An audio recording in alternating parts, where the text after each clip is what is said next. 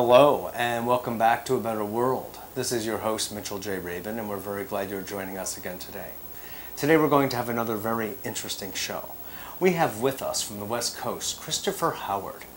Chris is a rising star on the scene of motivation speaking and inspiring people wherever he goes, and he's going around the world these days speaking to people about getting in touch with their own power, with their own souls really, and their own wish to essentially be great and be successful and be wealthy on every single level possible.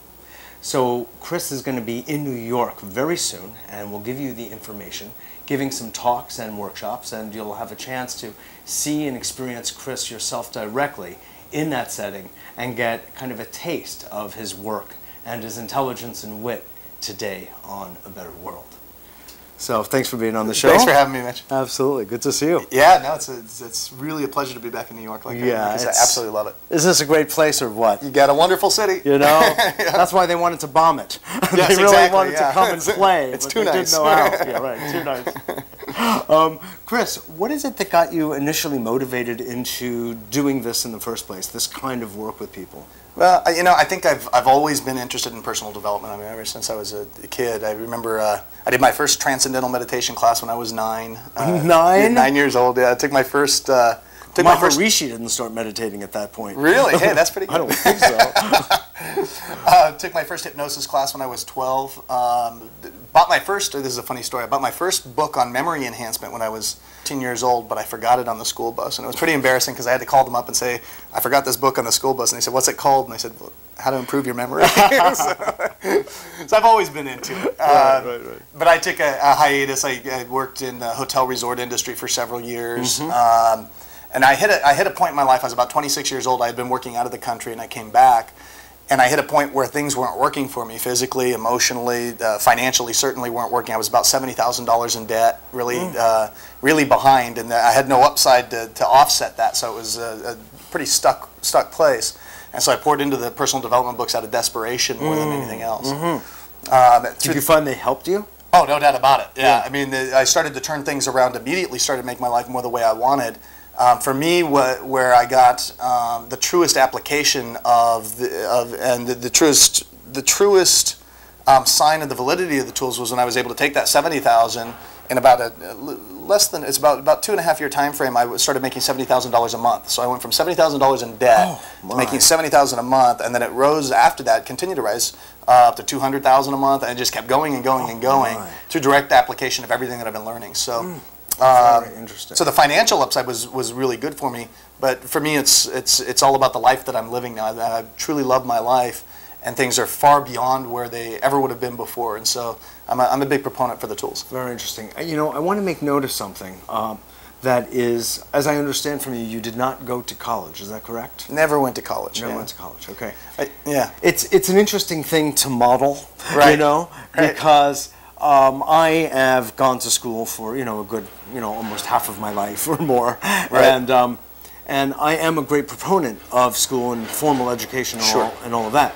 Right. At the same time, I see numerous and increasing instances of people who have not gone to college or graduate school or the like, and are doing just magnificently in the world, succeeding, and they're bright, and they're self-educated. Right. And I actually did grow up, even though I grew up in this kind of fancy town in Connecticut and all of this, there were some of my friends there who never graduated college either, and they're utterly brilliant and successful in the world. Right. So I just wanted to make note of that for people, that they see that, you can go to college and play that game and do well and succeed and have those credentials, or you can and still have an utterly glorious life and actually have a little bit more time to study what you want. Yeah, and for me, would you make a comment about this? Yeah, absolutely. For me, it's about focus. If you look at some of the most successful people in worldly terms, because success comes in many shades and flavors and colors, but if you look from a financial perspective, the people that are massively successful have been able to channel their focus in a direction that allowed that success to come to fruition.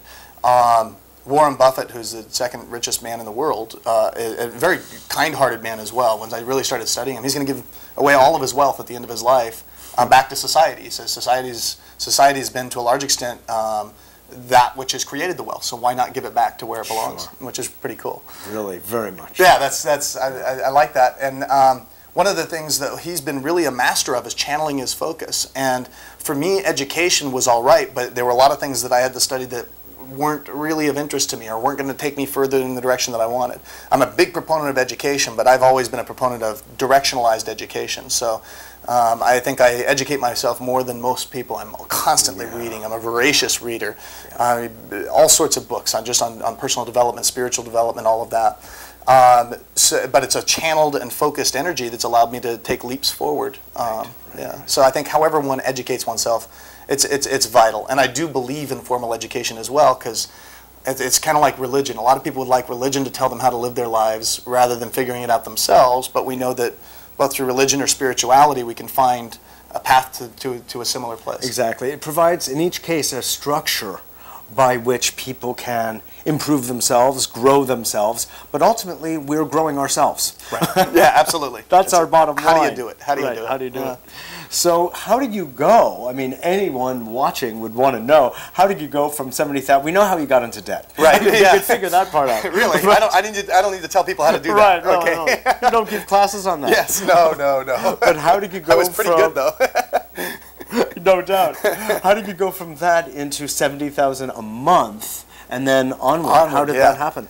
Well, there was some exciting things. I had been to all the seminars. I had done the Anthony Robbins and the Robert Kiyosaki, and I read all the books. I awakened the giant within, but when I woke him up, he was still grumpy. We weren't any further along in our life. Yes. I did NLP rather massively, extensively. Yeah, I became a trainer of neuro-linguistic programming and clinical hypnosis, and I was actually teaching courses in accelerated human change and teaching courses in communication mainly around the United States as well as Canada.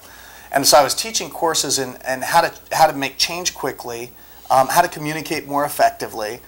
But I knew there was still this scotoma in my own life. It was a blind spot, an area I didn't look at, and that was my finances. And it was just because, quite frankly, it wasn't an area of interest to me before that. I always thought, well, I'm going to do what I love, and that's all that matters. And I don't really care all that much about money. I mean, that's kind of my mindset. And as a result, I didn't have any.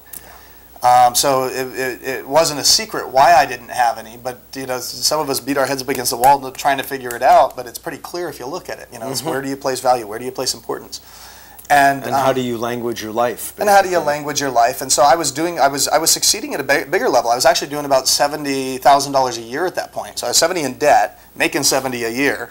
And I stopped one day and I said, I'm going to start applying everything that I know, and I'm going to do psychological profiles on people that have succeeded massively. And so I started breaking down the mindsets of the super wealthy, and within that 2-year time frame, after I did that, and I actually installed the beliefs, the values inside myself, I found a mentor who could help me close the gap between where I was and where I wanted to be, and we turned it around just like that. And we were doing $70,000 a month within 2 years, and today, we're way beyond that. So it's exciting. It's exciting to take an area where you don't feel like you have complete control and to totally take charge and design your life the way you want. Yes, indeed. Well, what were the methods by which? You said you installed belief systems, for instance. Right. What does that mean? Well, it means really going inside, and there's various techniques and tools that I teach in the various programs that I present for doing that, for actually installing a belief. But the first step is to get the beliefs that you're going to install, because many people are walking around in life and they've made decisions about life, and our decisions determine our destiny.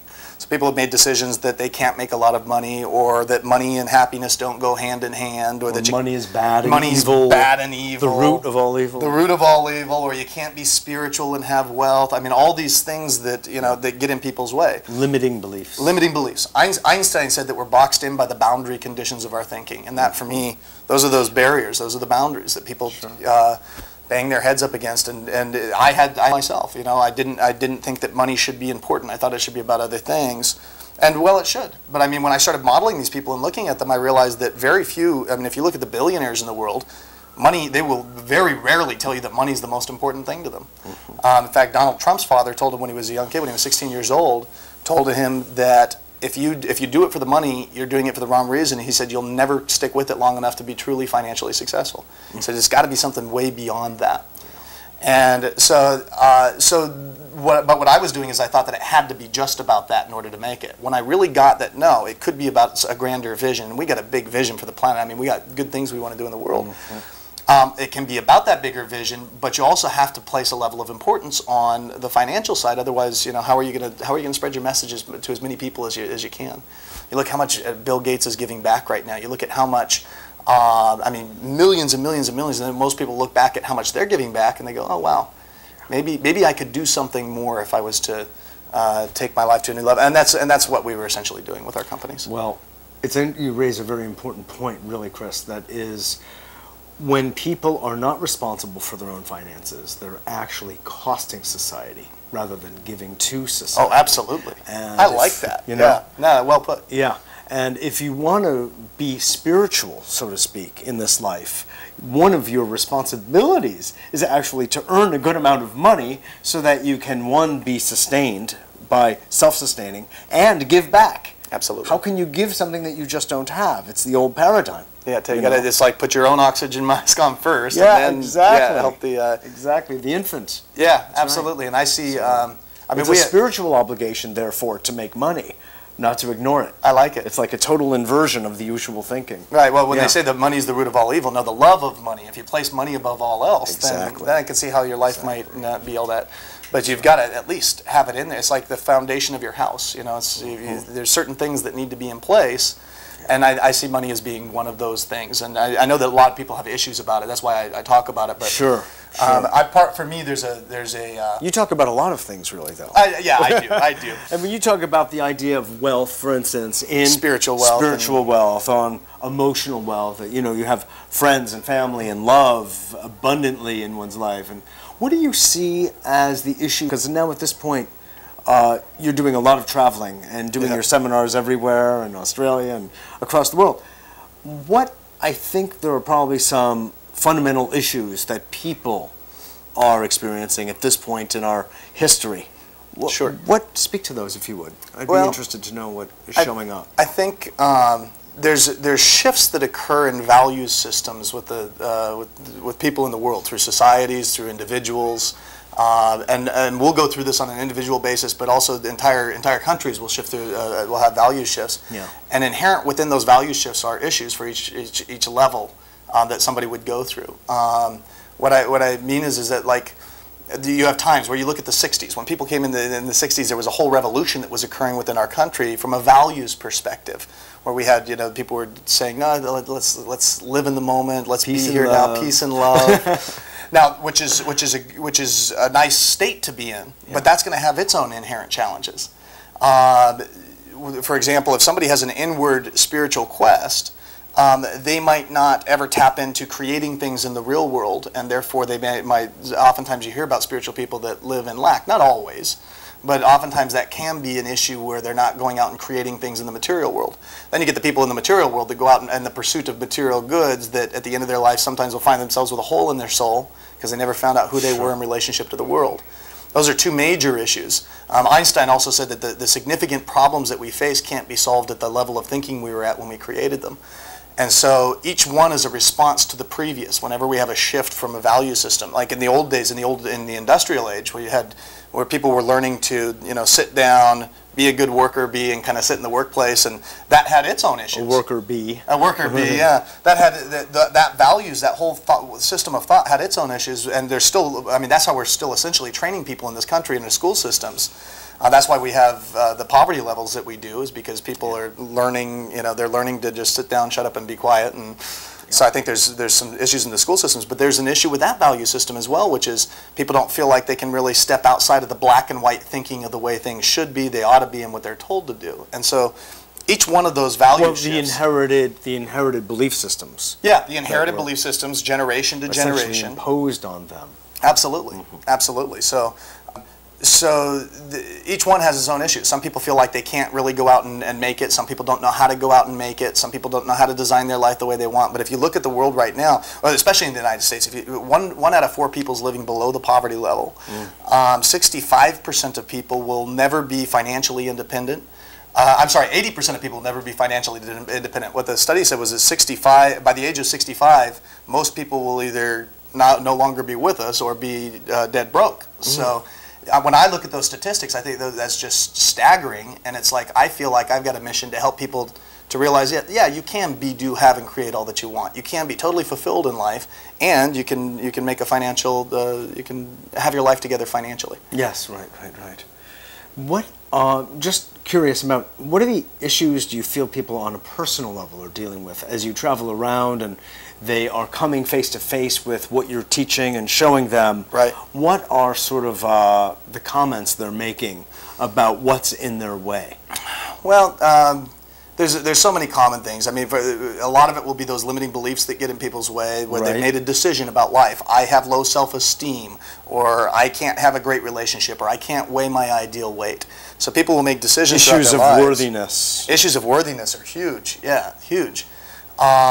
So those types of things. Also internal conflicts. As you well know, conflicts will stop a person, an individual, or a country from really, or even the world from, if we look at the major issues that are occurring in the world right now, those are values conflicts. Yes, indeed. And people can have those inside their own life where part of them wants to make money, but part of them doesn't, or part of them wants to weigh their ideal weight, and part of them would rather eat the pizza all by themselves, part of them, part of them wants to go out and succeed financially, but part of them wants more freedom, and part of them wants to behave differently in their relationships, and part of them doesn't. So, well, how do you, in your role when working with people, deal with the psychology of the parts, so to speak? Yeah. Well, there's many different ways. I mean, depending upon the nature of the programs that I'm teaching or how I'm doing the work. What I'll do is I'll define where somebody truly wants to be. Where are they now and where they want to be? You know, it's like if you go on Yahoo Maps or driving directions, you got to punch two things in: where you are now and where you want to be. So we get real clear on that, and then what's impeding that person from getting there? And it could consciously, or it could be blocks unconsciously.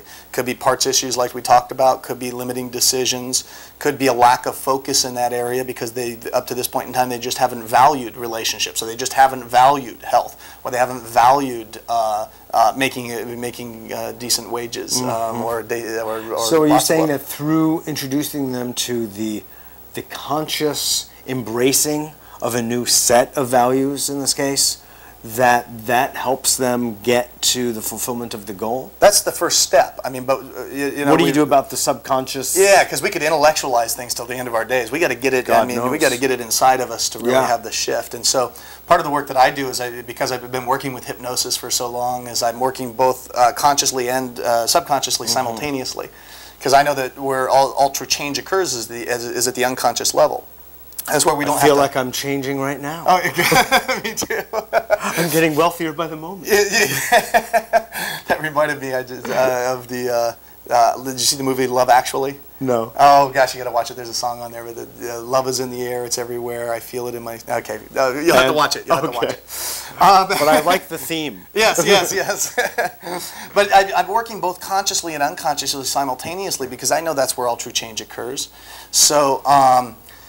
So what I'll do is I'll be looking to make the shift, help somebody make a shift, so where it's not like they're having to think of trying to change their behavior. It's just who they are. Because we've all had shifts in our life where we change. Maybe there's something that we used to do that we no longer do anymore, a behavior, because that's not who we are anymore. And that's the kind of place that I want people to get in their minds when they leave the programs that I teach, so that it's not just conscious motivation. It's unconscious change, where you're walking out and you're behaving differently without having to think about it consciously. That's where we get true magic. Right, sure. There's an underlying change or shift that you don't even identify necessarily as a change. Yeah. It's actually just another part of who the person is. And I really like that as a frame. Yeah, it's a shift in consciousness where it's like the problems that they used to have they could no longer have anymore because their consciousness has shifted so much. And I get to see that all the time, and that's what motivates me to do what I do. Quite frankly, I mean, there is nothing more powerful than to get people walking up to you, telling you how much that they have changed their life, or how much that they landed the job they didn't think they could land, or that they got the relationship that previously they didn't feel that they could because they weren't worthy of the relationship. I mean, I've seen so many hundreds and now thousands of people all over the world that have had shifts like that it inspires me every time I go out there and I'm working with people. It's really cool. That's very cool. I mean, you could say that you're really helping to facilitate, pardon the expression, global change. Global change, yeah. Hey, you got to start with the microcosm for the macrocosm. It's like, but global change inside each person. It might be their love life, it might be their family life, and also their their financial life and spiritual life. I mean, you know, Absolutely. that's a lot. Yeah, I believe that we have all the resources that we need to succeed inside. Sometimes most people are, it's like we got this warehouse of resources, but most people are looking into the warehouse with a little pin light. Exactly. And what we're talking about is throwing on the floodlights so that we can really step up and see what's possible. Definitely, definitely. What are some stories of people that have come up to you at the end of seminars or whatever and said, hey, look, this is how my life has changed. You know, I saw you a few months ago and this is what's happening. What are some of your favorite stories? Well, we get them all the time. I mean, I've had people, I got an email recently from somebody who said that they had lost 150 pounds. It's like 150, I mean, that's huge. And now they weigh 10. Oh, yeah, now they weigh 10. And no. What can I do about this, dear Chris? 150, I was like, geez. I get emails. No, that's all right. No, I love the you set me up. The hey, da-da-dum. I really do. I get, let's see, I've got just somebody in the seminar last week, and she came in, she was without a job. She had no job, had no clue what she was going to do. She came into the program, and she came back so excited because about 2 days in, after she had learned some stuff, she said, I went out and applied it immediately. She came back and she said, I got a job. She said, they paid me $1,000 over what I had even asked for in the most prestigious firm. She said it was a firm more prestigious than the one I worked with previously. She said, I couldn't have asked or dreamed for anything better. And I was like, yes, good job. So I hear things like that, and that's exciting. I had boy, this is a pretty severe one. A woman came in, she had hepatitis B, and she didn't think that she was worthy of creating a relationship. This was in a foreign country. And I worked with the woman, and we did some private work for about 2.5 hours. She created a relationship just like that afterwards, and it's the most phenomenal thing. It's lasted for years now, and the guy is just a sweetheart. They're just a great couple, but dissolved. The issues around that dissolved because she was able to shift her mindset about who she was and what she was deserving of in life, and those are, you know, I get all sorts of things that come in, and it's powerful. It's powerful. I get people that send me notes all the time about people that doubled, tripled, quadrupled their income. I just got one from a woman named Melanie in California. Sent me a real nice letter saying that her clientele base quadrupled, and she actually quadrupled her income within 90 days after attending the program. So, it's cool. Do you give? That's really cool. That's really cool. I mean, that's a form of payment that money can't touch. Absolutely. Actually, right? Yeah, you know? Absolutely. And of course you want money in the bank. But one has nothing to do with the other. Exactly, and that's part of what I help people to get, because there's a lot of well-meaning, well-intentioned people out there that are doing good works, and I think that you can do, have, and create everything that you want, and you don't have to forego one side of life to have another. Yeah, exactly. And what you're really putting forth also, Chris, is inherently is a holistic model of the universe.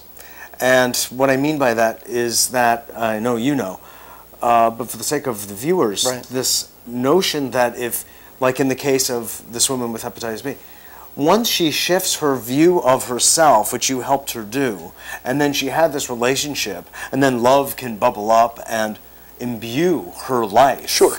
Her actual physical condition changes. Yeah. Now, I don't know if she were to go and get a diagnosis, it would be the same or not. It might actually be. Right. But her quality of life has shifted completely. Forever. Because of forever. Yeah, and because of what the work you helped her do. What I always tell people is, like, in the case of relationships, your external relationship is always a reflection of your internal relationship. So it's like with yourself. That's always going to be a reflection. And once you get really clear inside, then you can then attract to that. But until you're clear inside, you're going to continue to attract things that aren't, you know. I had a woman came to me in one of our programs. She said, I keep attracting jerks into my life. You got to wonder what's that say about her, or what she feels about herself. Yes. Because some people just don't have that issue. Others That's do. Right. And what's the difference? It's the individual themselves. Exactly. Exactly. So by doing the work in one domain, others get cleared up. Oh, yeah. By definition. Oh, That's yeah. what kind of the micro, macro. Absolutely. Well, I'll share with you a quick story. I had a woman, she was on welfare at the time. She came in. She asked for me for a scholarship. I said, no, I can't do that, because I knew it was kind of like handing her a fish in that case. And I wanted to, so I said, do yourself a favor. I said, go get the book, The Dynamic Laws of Prosperity by Catherine Ponder. I said, read it tonight. And I said, you can create this money. And I said, call me back afterwards. And she called me back. She said, I found the money. I'm coming. She came to the program. She got rid of her fear, because negative emotions are to a large extent what prevent people from getting what they want. Because if you have a goal, but you have fear about your ability to do it, or fear about what hitting that goal would mean, like making money, what would that mean in my life? Or if you've got guilt about it, like you feel it's not spiritual to make it, or if you've got anger toward people who make money, all those things will prevent somebody from moving powerfully toward it. So she came in, and one of the things we do is help people root those things out, and she got rid of her fear around money, and she came to me afterwards, and she had an immune deficiency disease in her body, and she said she was in pain for the past 9 years or so. She said the pain disappeared like that. She called me up 3 weeks afterwards, just shocked and amazed that the pain was still gone. Called us back 3 months afterwards, shocked and amazed. 1 year afterwards, and it continued. And she was just shocked and amazed that the pain had disappeared in her body. But we're holistic beings. Everything interrelates with everything. And exactly. I know you know that. Exactly. I do know that. But it's time for everybody to know that. Yeah, absolutely. That when people are dealing with covering up emotional issues or not dealing with them overtly, what happens but that they take a toll on the body. Absolutely. In fact, you can even ask yourself, what is the question, what is the body? I mean, maybe the body is simply a mirroring of what's going on with our emotional lives altogether. Yeah, I totally agree. Yeah. Do you? Oh yeah, I do. I think of it in that way. I mean, I look at emotions as being the means of the unconscious, that's your unconscious mind's means of communicating with you, sending messages. So negative emotions like anger or sadness or fear or guilt aren't bad, they're good, because they're a steering system. They tell us what to pay attention to in life. Exactly, as is pain, actually. Yeah, well, you probably, you may have heard this quote before, but it's been said that in life we can either pay attention or we pay with pain. If we fail to pay attention to our relationships, we'll pay with pain. Fail to pay attention to our health, we'll pay with pain. Exactly. Fail to pay attention to our finances, we'll pay with pain. That's right. So emotions are that steering system that tell us what to pay attention to. But sometimes what people do is they block them and they never get the message, or they clog them up and they trap them in the body rather than truly listening to the message. And that's where it starts to reflect either through issues in our life or through physiological issues as well. So oftentimes people never find the solutions to those issues. Exactly. And that's part of what my goal is. Exactly. Well, I'm paying attention. Thank you. I will be at your seminar. Oh, good. Yeah, great. Yeah. Thanks so much for being on the show. You got it, Really absolutely. You're doing beautiful work. And we have some tickets to your entire studio audience. Exactly. If they want to come, free. Wonderful. Great. Free. Contact us, and you can come to Chris's talks here in New York for free as his guest and as a guest of A Better World. Beautiful. Thank you. Thanks again. All right. Great to have you. This is Mitchell J. Rabin for A Better World. I hope you enjoyed that as much as I did, because that's wonderful. It's great to have people on who are doing so much to educate and inspire others. So, with that, I will see you all next week.